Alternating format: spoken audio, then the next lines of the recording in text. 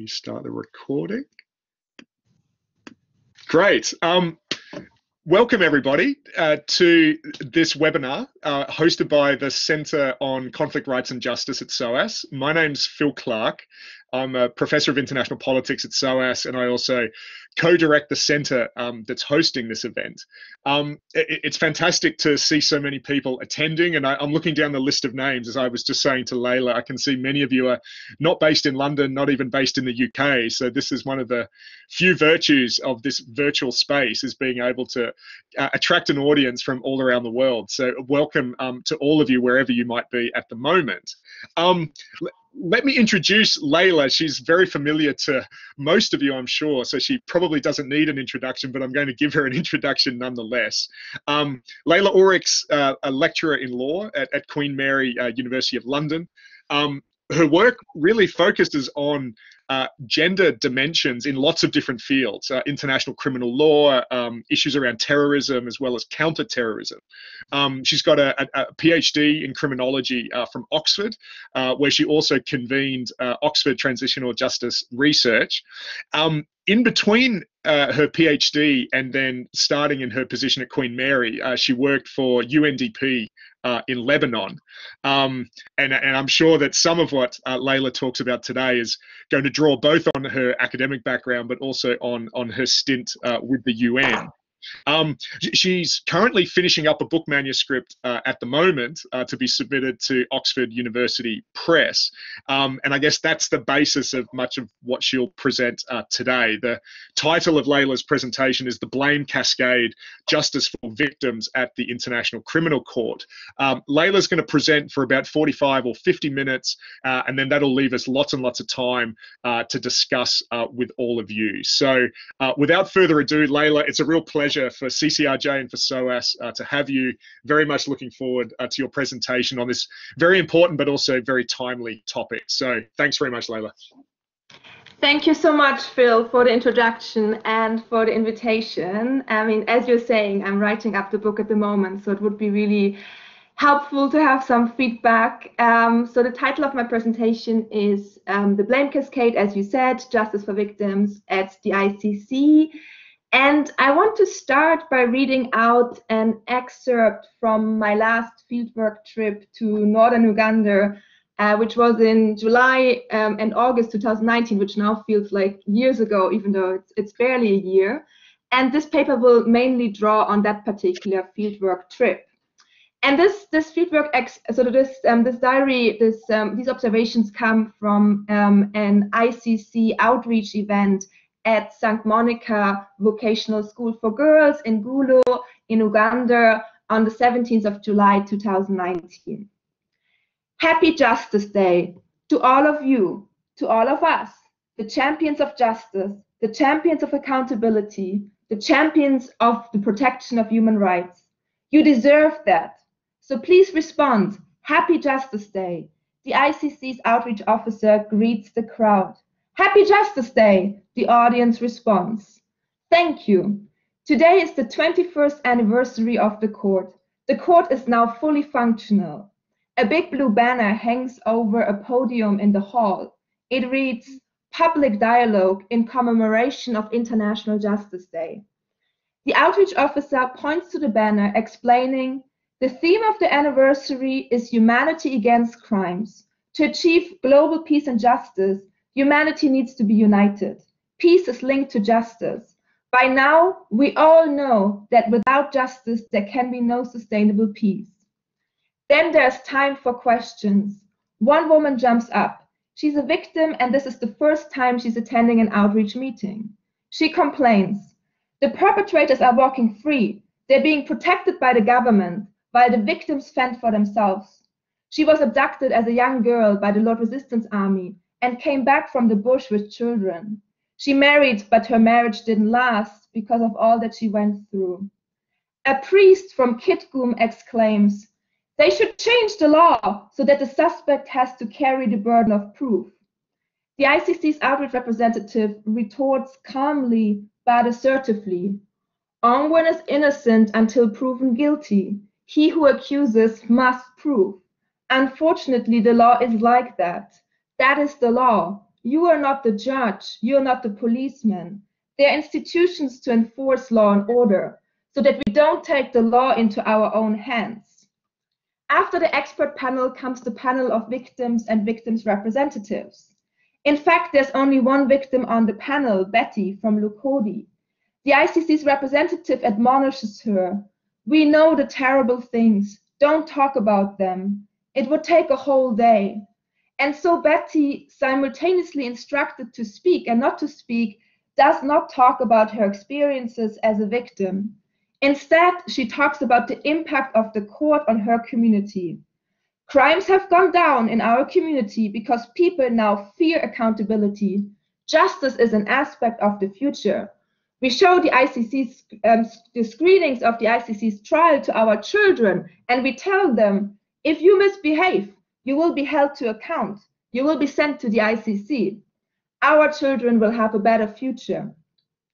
The ICC's outreach officer goes on to explain victim participation in the Ongwen case.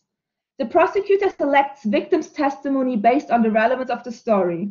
If you are harmed on the 31st of January rather than the 30th of January, you might fall outside the scope of the charges. She continues, "It's a handful of victims who will benefit. We need to manage expectations. It is the law. Yet, victims can still participate in traditional justice, amnesty, reconciliation, and nation building." Her civil society colleague adds, "Ultimately, the greatest responsibility for justice lies with the government of Uganda." And in this paper today, I want to look at the ICC's victims engagement in Kenya and Uganda. And sitting in outreach meetings and victims meetings, such as the one that I just cited, I often wondered why people in Kenya and Uganda engage in justice processes that offer so little. Why do they come to the court's meetings, and what does that engagement with the court do to them? And I will first look at how the literature makes sense of the ICC's victims engagement, and then offer an alternative interpretation through ideology theory. And I argue that the court's victims engagement works by interpolating its own victims. And I will illustrate this process of ideological subject formation through the notion of the blame cascade. So I use this term ICC's victims engagement. I use it rather loosely to refer both to the court's outreach work in its situation countries, so community outreach, media outreach, and outreach to local stakeholders, as well as more specifically looking at victim participation, reparation, and assistance, not in the courtroom, but in the situation countries. And it's important here to know that the ICC is the first international criminal justice institution that provides victims with rights to participation and reparation. And so that's quite a novel feature in international criminal law. And for Uganda, it's important to know that while the court started working in Uganda already in 2005, issuing arrest warrants against 5 commanders of the Lord Resistance Army, it was only 10 years later, in late 2015, that one of those commanders, Dominic Ongwen, unexpectedly landed in the custody of the ICC, and now we are pretty close to the verdict in the case. So the literature is obviously very complex on the ICC's victims engagement and very rich, but I think we can distinguish between 3 different perspectives, which I call the legal perspective, the critical legal perspective, and the socio-legal perspective. And the legal perspective focuses very much on victims' rights to participation and reparation, and what they mean for the court's due process, and how they might affect the defendant's rights to a fair trial. And I think this debate is by now quite well rehearsed, and I won't engage with it in this paper.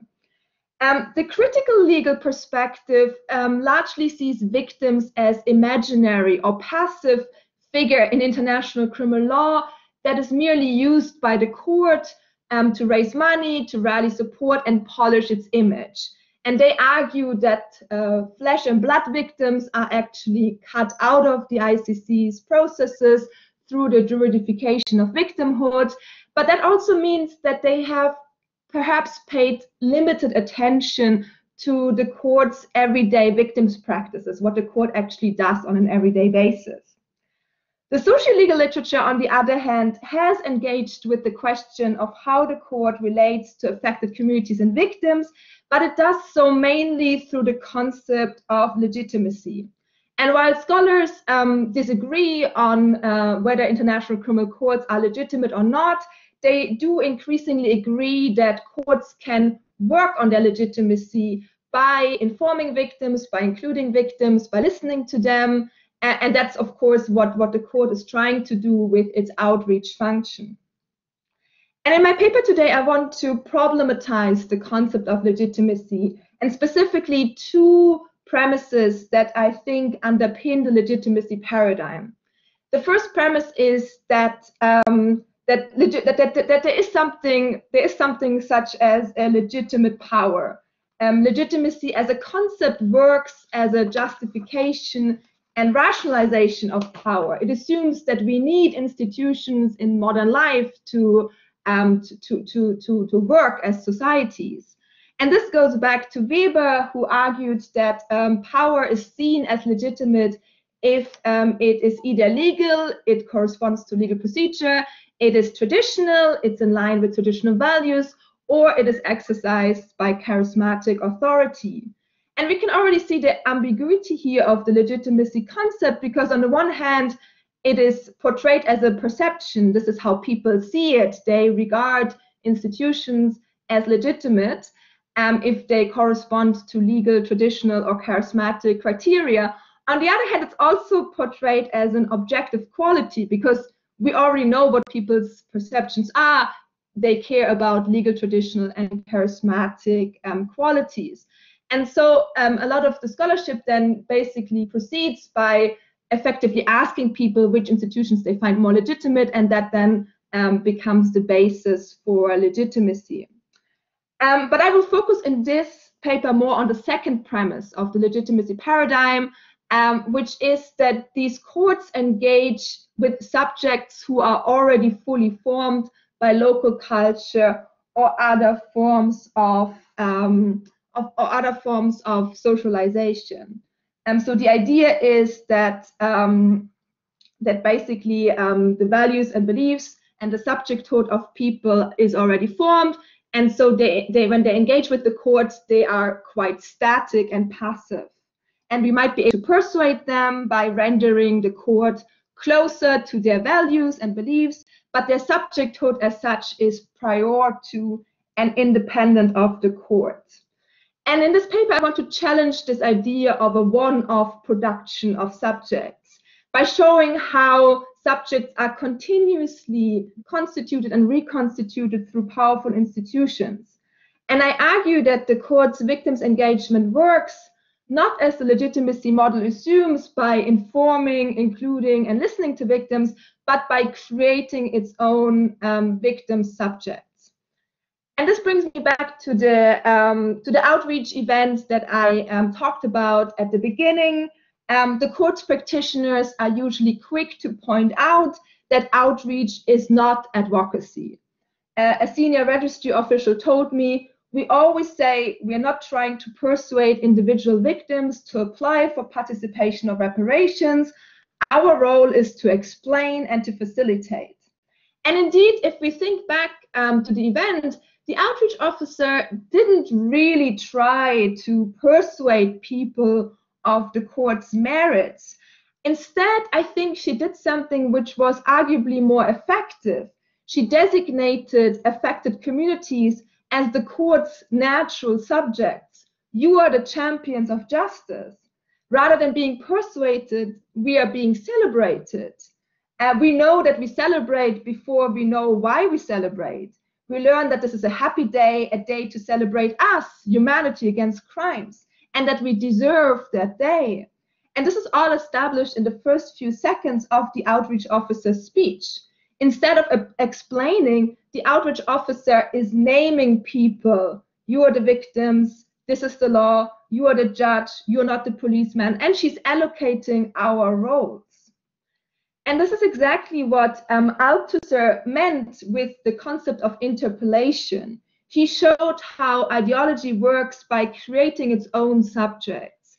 And he chose an everyday scene to make his point. A police officer on the street who calls, "Hey, you there!" And by turning your head, you have become interpellated. You have recognized that this call was addressed to you and to you only, and you have responded. You have become a subject of the law.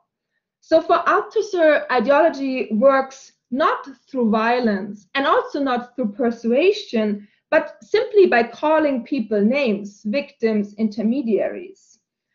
But responding to a name is still a learned process, and as such, it can also be unlearned. New names supersede old names. Keeping people named, keeping people in ideology requires constant repetition and reenactment. And this is something that I want to show today. In fact, when I talked to the victims' lawyers in Uganda, their concern was much less to overcome victims' resistance to the court or even their indifference to the court. And the issue was also not to make them understand how the court works, all the legal technicalities. Their main issue was how to make them remember. As one victim's assistant told me, the victims come to the meeting, they understand, and the next day they have forgotten. So every time the victims' lawyers came back to meet their clients, they had to start from scratch. People forget quickly. Forgetting might even be an act of resistance. People unlearn quickly to make space for other roles that might feel more comfortable. And what is crucial here is that the practice or the role precedes the subject. So in Judith Butler's words, the act that one does, the act that one performs, is in a sense an act that has been going on before one arrived on the scene. The act has been going on before the victims arrived on the scene, even though the victims are supposedly the rationale for the court. Why would there be a court if there are no victims? But it works exactly the other way around. The court is there first, and it produces the victims. And I think what Althusser's ideology theory does here, it effectively reshuffles the norm persuasion and the legitimacy model that underlies a lot of the literature. So the norm persuasion model assumes that there is a subject first, that subject has a consciousness, that consciousness produces beliefs and norms, and that leads then to decisions and practices. For example, coming to the court's meeting, participating in the court's trial.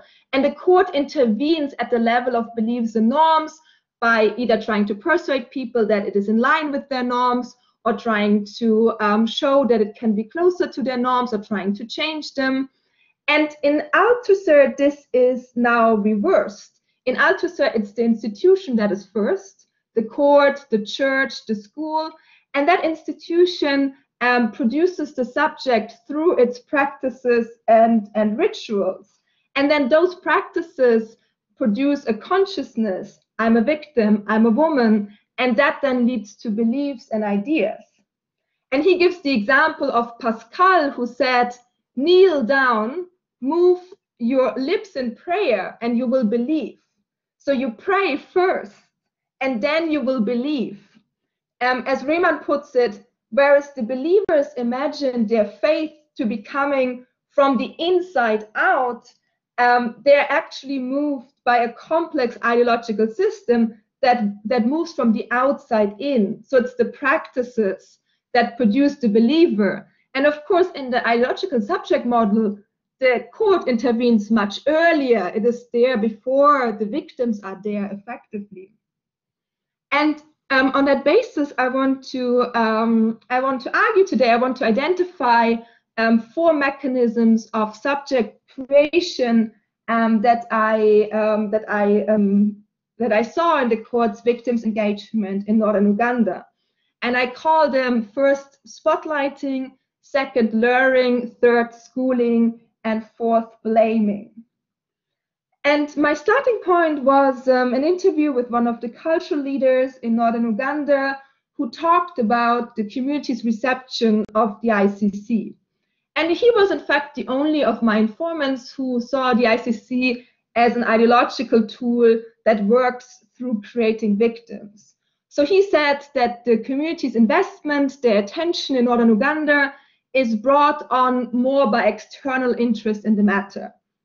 He argued that if Ongwen had come back like the rest of the Lord Resistance Army commanders came back, by now there would be nothing going on, because of course the war in northern Uganda, it has been now 10 years, and it was a brutal war where 90% of people were victims in one way or another. So he felt that if there was not that external interest, the distribution of victim and perpetrator labels would by now be forgotten among the people. So he felt that all that is happening now is happening because of external interest. But of course, to link the interest to the local context, the court needed to create the victims, to bring that alive effectively. And that leads me to the first mechanism of subject creation, which I call spotlighting. And external interest and engagement is key to do spotlighting, to throw the spotlight on people. And the ICC creates that spotlighting effect through its outreach program. I would argue, and I think here I slightly disagree with Phil Clark's notion of distant justice, I would argue that the ICC has gone much more local in recent years, trying to create local ownership of the court. Of course, the court has very few trials, only one in Uganda, but it does engage millions of people. Millions of people have listened to the court's radio and TV broadcasts. Tens of thousands have attended town hall meetings, public viewings of the Ongwen trial, and local stakeholder meetings. And hundreds of thousands have been engaged by the Trust Fund for Victims Assistance Programs. I mean, of course, in the bigger picture, that's still not very much, but I think it does something. And I should also say here that, of course, the ICC did have a rough start when it began working in northern Uganda, particularly in the Acholi sub-region. Back then, its arrest warrants were seen as a threat to the ongoing peace negotiations between the Ugandan government and the Lord Resistance Army, particularly between 2006 and 2008. But I do think that the situation is rather different right now because the LIA is not seen any longer as a threat to the peace, but also because the court did ramp up its community engagement with the start of the Ongwen trial in 2016.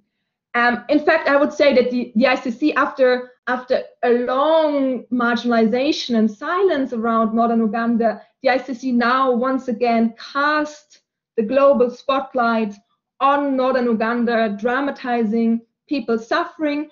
And that matters because it radiates from a place of power and promises recognition.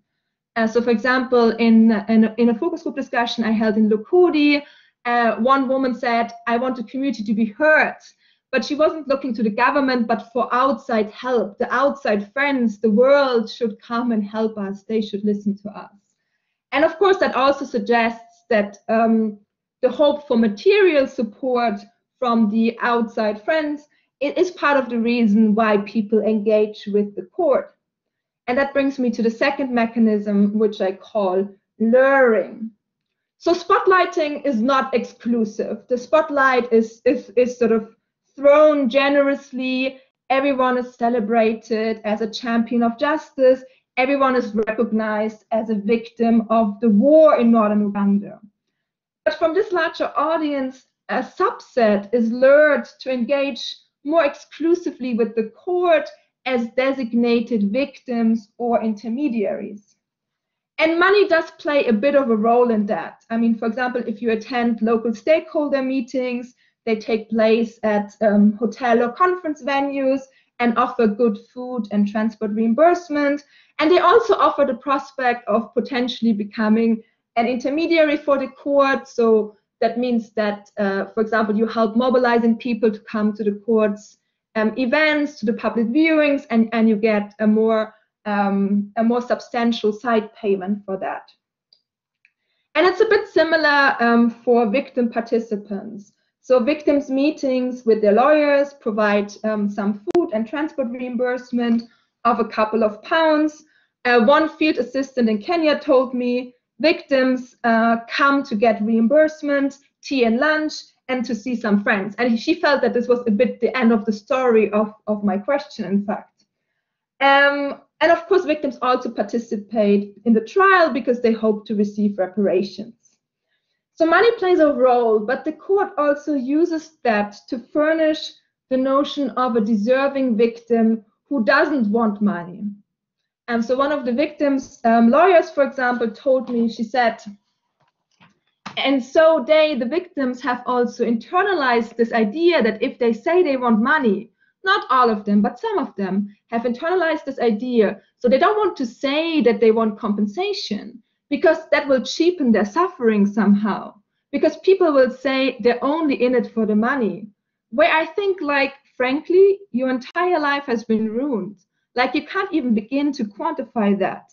And if you actually did want some money to make up for the fact that you haven't had the education you would have had, you're living in inadequate housing, you've got massive mental health issues, which you can't afford to pay a psychologist for, what would be wrong asking for money for that? If someone smashes into my car, it's thought to be normal that I would ask for money for that. And yet, if someone smashes into your life, you're not meant to ask for money? It's so strange. But I see that at the court all the time. And I really have a lot of respect for the clients who stand up and say, no. In Uganda, the clients are really clear that they want material, individual compensation. So in the moral calculation of international criminal justice, the worse the harm you suffered, the more inappropriate a demand for monetary compensation seems to be. In fact, the court strangely overregulates even the most basic provisions for victims. Transport reimbursement has been cut. And when I was in Kenya, a victim's lawyer told me that he was really outraged. He told me that the court's support section had suggested that only those victims who travel from very far to the meeting should get a cup of tea and some lunch at the meeting. So there's a tendency at the court to create moral panics about fake or fraudulent victims who access the court.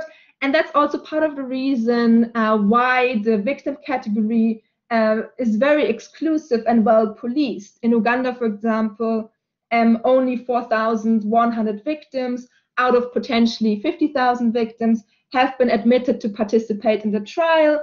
And it's not clear whether this process will be opened up again for reparation. And there are reasons of judicial economy for that, but there's also that kind of moral argument that real victims should already have come forward by now. And so victims are taught not to want money or expect reparations, what the court calls expectation management. And this brings me to the third mechanism of subject creation, which is schooling. So when I accompanied one of the victims' lawyers in Kenya on a victims registration mission in 2014, I was struck how much the meetings between the lawyers and the victims felt like a school class. In each class, the teachers repeat what was learned in the previous class and ask pupils to feed the knowledge back to them in their own words. And then, of course, the first thing that victims had to learn is not to expect reparations. One victim's lawyer told me, we have to discuss reparations every time. And it's funny now because if you have a new person who has not attended the rest of the meeting and they ask a question about that, someone within the meeting who has been attending can get up and respond. We give them the opportunity to respond on behalf of the community, and they've come to appreciate it now. But we feel like it's something we have to say anytime we're discussing reparations. We have to make sure there's a clear explanation before we discuss it so that there is no, expectation. But even more than that, victims' expectations are revealed to be foolish. So one victim's lawyer said, we've tried to challenge them, the victims, in many respects. When people say they want reparations, we've asked, what kind of reparations? And they say, we want a school. We say, okay, a school. So if the school is built and put for your community, are you ready to buy school uniforms? Are you ready to pay the teachers? And of course, it has gotten people thinking twice, saying, okay, maybe it's not a good idea. So yes, you have to really think about these things. And you must remember, of course, that reparations can only come if there's a conviction. Without a conviction, there isn't much the court can do. So victims are exorcised of expectations and responsibilized for reparations by their lawyers. How can you ask for a school if you cannot pay the teachers? The expectations are not only constructed as being too high, but also as being a bit sort of muddled. They didn't really think it through. Victims' lawyers also share the teachers' frustration about their pupils' inability to remember. Even good pupils keep asking the same questions. They don't do their homework. And one of the field assistants I spoke to, she attributed this to what might be called the amnesia of poverty. So she said, but the community is a crazy one because look at the poverty rate. The majority of victims are really poor, and that makes them not to put so much energy into following this trial or even sharing information at home. And also the time that they should sit and update themselves might not be there. From mornings in the garden until the evening, somebody's still in the kitchen and cooking, and the following morning you're back in the garden, and it's crazy. So by the time the team comes back next month, you would have forgotten totally everything. There are people that you ask and they have forgotten. Not that they had not mastered, but they would need a click or something like that. And so after the same questions were asked over and over again, the victims' lawyers decided on a new schooling technique, which is to role play the court. So we had to act as in role play the court. The judges sit here, you are the victims' counsel. Now you're OTP, now you're defense, and your client is here. Now the three of you are the judges. So this is our answer. This is their role. But of course, role-playing the court ultimately reifies their role as victims. Victims are put in their place. Ultimately, you're not the judge, you are the victim. This is your role. Embodied knowledge lasts longer. Victims constantly have to reenact their roles. Calling their names is not enough.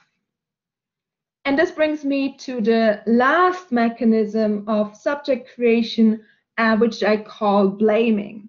Now, I should say here, of course, that victim participation is voluntary. No one has to participate, and the court doesn't have any formal power over victims in the same way that they would have over a defendant. And yet there's something about the privileged category of victim participant that creates expectations. So if you are among the 4,000 victims granted the right to participation by the court out of 50,000 potential victims, if you agreed to participate, if the court pays for your lawyer, you have a duty to participate. So one victim's lawyer, when I asked her what her main challenges are in doing this work, she said the victims, still don't understand fully how it works and even what is expected of them. At the beginning, we had clients who were telling us that they're tired of attending meetings. But one would expect that this is something that someone who has chosen to participate would understand. This is the expectation. This is their duty. So this is something we had to go through over and over again and tell them step by step. Do you remember when you came in to apply? This is what participation means. This is what is expected of you, to share your views. The trial cannot go on without you giving us your views. It becomes pointless if we are to work without you. We only work with what you've told us. It took time. And and of course, from duty, there's only a small step to blame. And I want to connect this here to a broader debate in victimology and transitional justice on the notion of blame.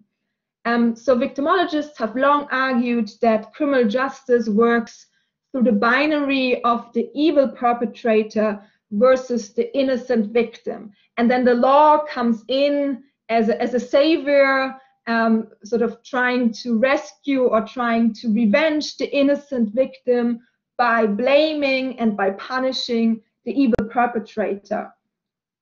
And this debate also has been at the heart of the Ong Wen trial, because Ong Wen, of course, was himself abducted as a child and then indoctrinated and brutalized by the Lord Resistance Army. So he was a victim as well as a perpetrator of the crimes against humanity and war crimes that he has been charged with at the ICC.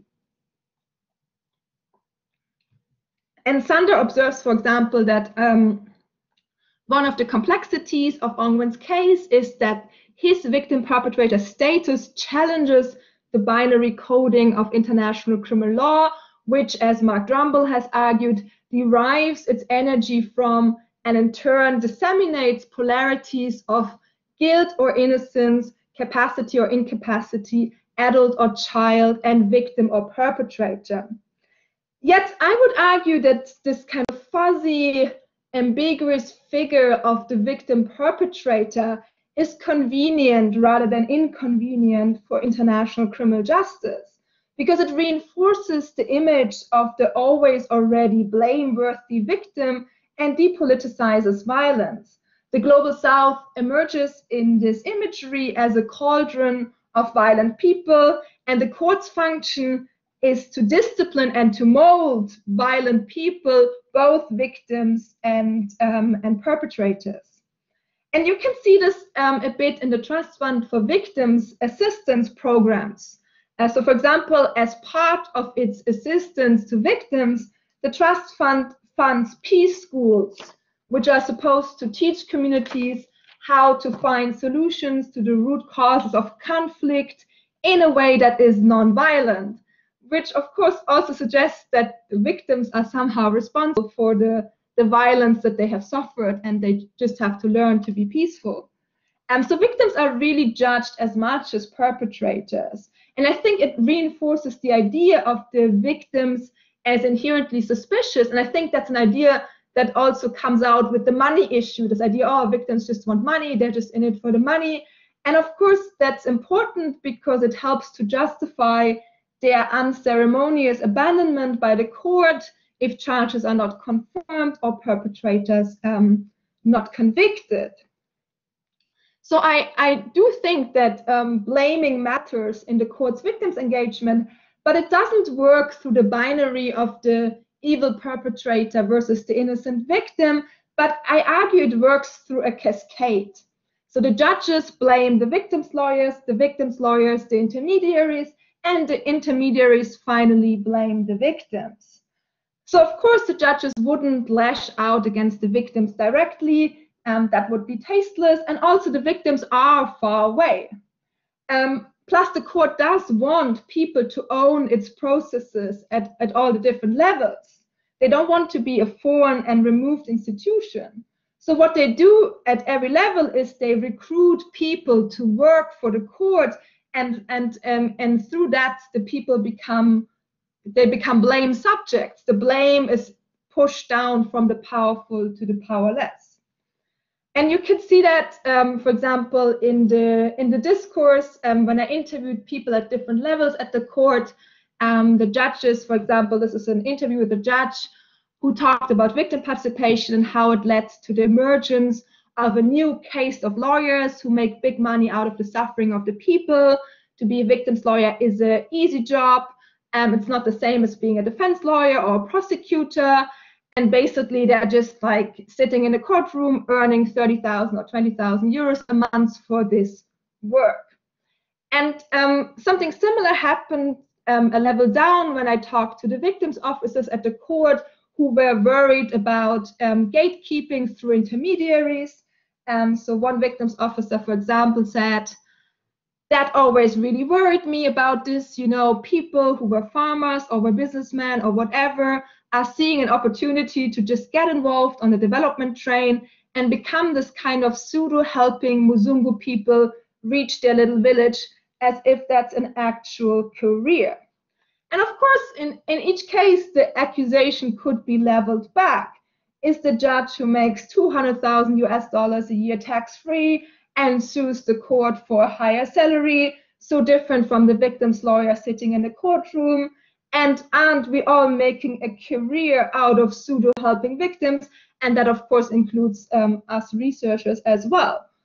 Isn't the difference simply that the accuser benefits from this more than the accused?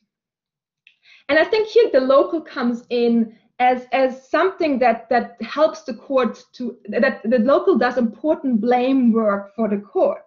Going local is a way for the court to share blame and ultimately absolve itself from blame. And from the very beginning, intermediaries were blamed for a lot that was wrong with the court, especially in the court's first trial, the Lubanga trial.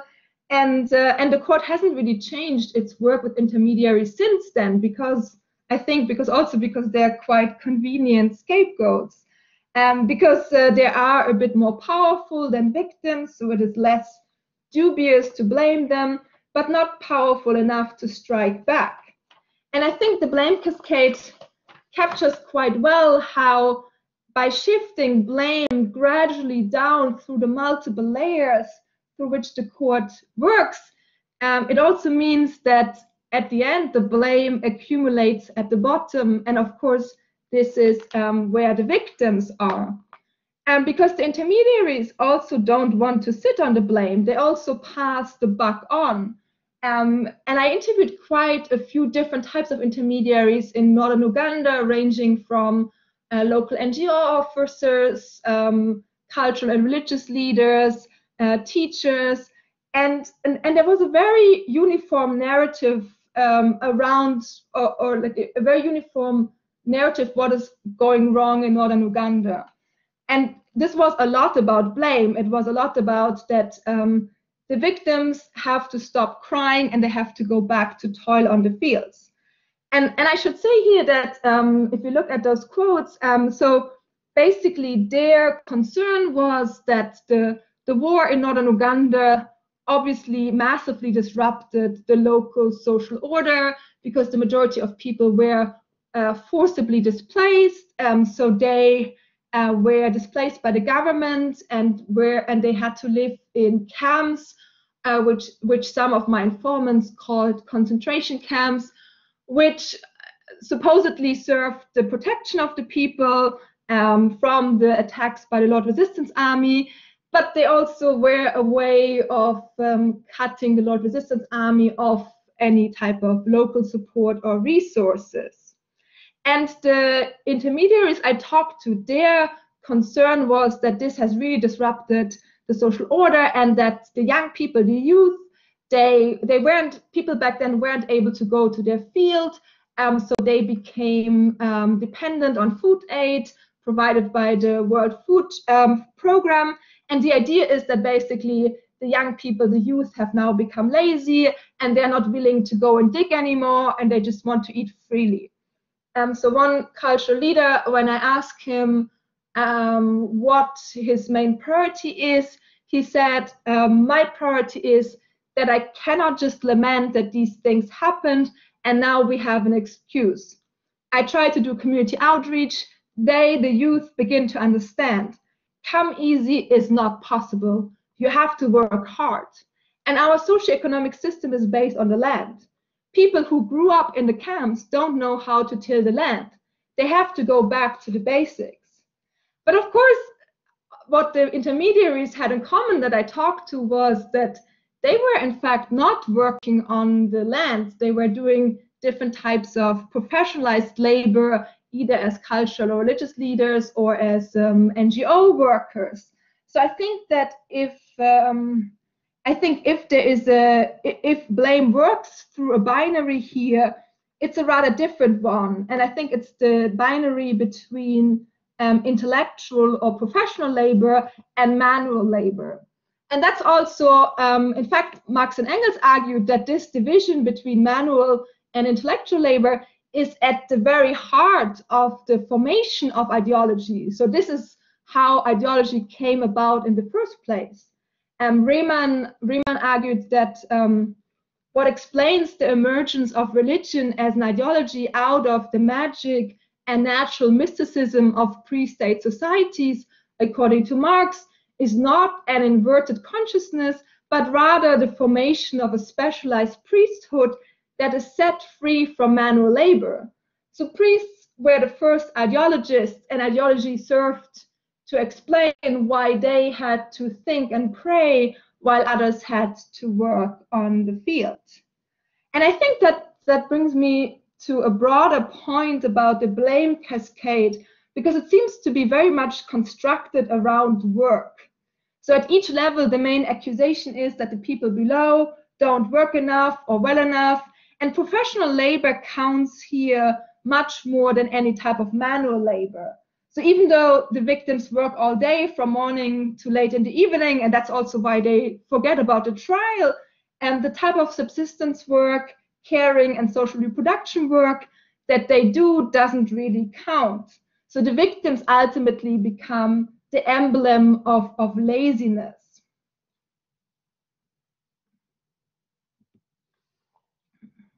And I think this is a good time to ask, why does it matter? Why does this notion of the ideological subject matter? What does it add to read that material through ideology theory? And I think it does matter. And I just want to reiterate that the point of the ideological subject is that ideology works not so much by influencing beliefs, but by forming subjects, and then those subjects are continuously constituted and reconstituted through institutions. And that, of course, also means that there is no prior, authentic, innocent, true self with values and beliefs that we can easily fall back on. And I think that also might provide a slightly different perspective on some of the debates that we have in transitional justice. For example, the old debate of whether the ICC as an international legal institution is more legitimate than, for example, local justice rituals. And I think, because once we look at this debate through the lens of ideology theory, the differences between the ICC and the local cultural or religious institutions become a bit less pronounced. They are both top-down mechanisms, they're both top-down institutions that work by creating their own subjects, which also then makes the question of which one is more legitimate a bit difficult to answer. And in fact, when I was watching the ICC's victim participation video on YouTube, they have this video where they represent how they see victim participation. And after that, I watched a video by the Acholi Cultural Institution on the Matuuput Acholi traditional justice system. I was struck how similar the visuals were, because in both you had the experts that were either legal experts or traditional experts who taught victims how to play their role. So to conclude, I think ideology theory, I think it can help us to move a bit beyond the critique of the court or the question, is it legitimate, is it more legitimate than other types of institutions? And it can help us to better understand the effects of the court's everyday victims' practices, because whether we like the court or not, it is already working on the ground, it is already doing something. And I think it's interesting to understand what exactly happens there. And while legitimacy assumes the existence of passive subjects that accept governance as long as it adheres to certain principles, for example, it's legal, it's traditional, or charismatic, ideology wants much more from people. It wants and creates very active victim subjects who come to the court's meetings, who participate in the trials, who act out an identity as a victim, who speak a legal language, who make legal demands. And the court needs those active victims to reproduce the institution over time, and it creates them by going local. But of course, in that act of victims' engagement, the court also shifts the blame to its subjects. So the victim becomes the accused, and the intermediary becomes the comprador. And that also means that failure of the ICC's multiple justice promises, and of course, we saw in the outreach meeting at the beginning that the there's this promise of sustainable peace, of economic development. Most of these promises are probably going to fail, but the court shares the failure with the different subjects it engages on the ground. And beyond this institutional self-reproduction, I think it's also important to highlight that the court is also part of the reproduction of a global capitalist order.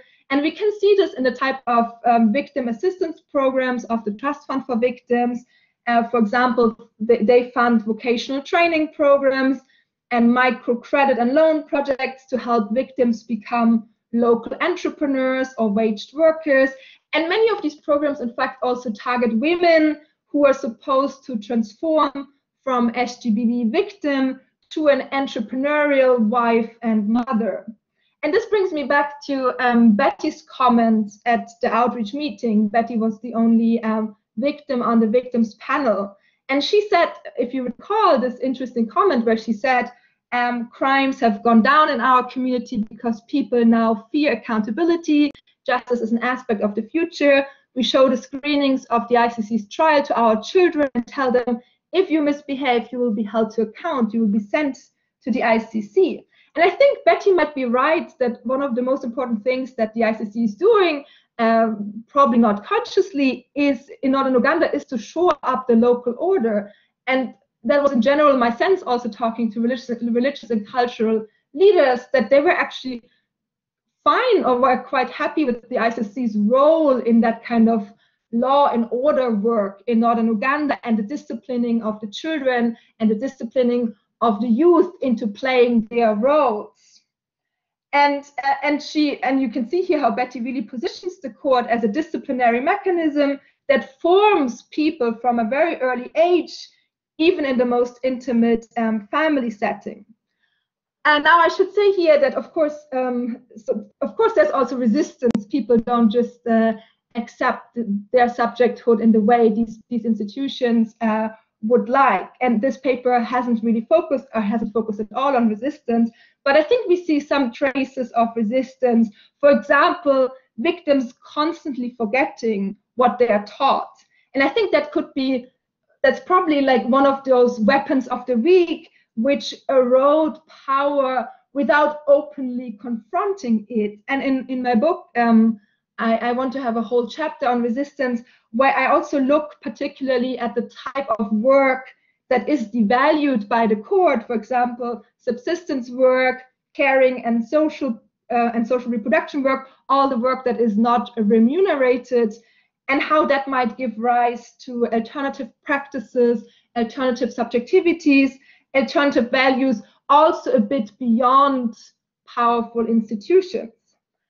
But just to have a concluding sentence, I do want to argue that the ICC is also part of the moral reproduction of a global capitalist order, together with the development and human rights industry more broadly, that works through creating and disciplining subjects in the global south to stop crying, work hard, be peaceful, get married, and accept the global division of labor that puts them at the bottom. Thank you. Fantastic. Thanks, Leila. Such a rich presentation, empirically, theoretically, a very provocative argument as well. Yeah. As intended, clearly. So I'm sure there'll be lots of questions and lots of comments that people would like to make. I certainly have some. So I'm going to turn the recording off because we've been institutionally told that we can't record people's interventions.